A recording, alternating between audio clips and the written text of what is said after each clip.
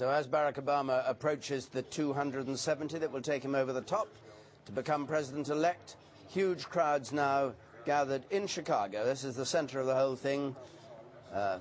Obama's home state, which he represents currently as senator. He's been there 4 years as the senator. The place where he did his first political work, where he was defeated as a young congressman for the state Congress. And several hundreds of thousands of people there. And by contrast, rather long in the mouth looks from Republicans at their parties. We were in Phoenix, Arizona a little while ago. Okay, we have to go to Chicago now because John Simpson, who was there earlier, has been talking to people who are in the crowd waiting. We're now just, I suspect, just 9 minutes away from the declaration of Barack Obama as the president-elect as he hits the 270.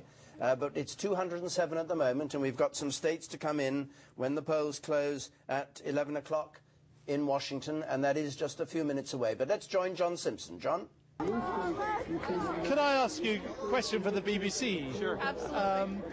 What do you think? I mean, not much doubt about it now. The result. Oh, I think it's going to be Obama. Yes. Yes. No what do I doubt think at about all. that? Yeah. I'm pretty excited and happy about it. Chicago's my home. I drove here from Indiana to be part of this tonight. It's historic. So. It's my mom and her son. So it's something very historic here today. Is it an historic moment then? Oh, unbelievable. Why is that?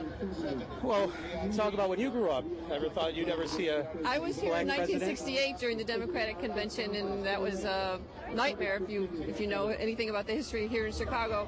But to think that we could elect a black man in my lifetime and that my children can see this is wonderful. It is. We are a global economy now, and he appeals to the world. We have to start thinking different ways. So it's 10:53 and counting up to 11 o'clock.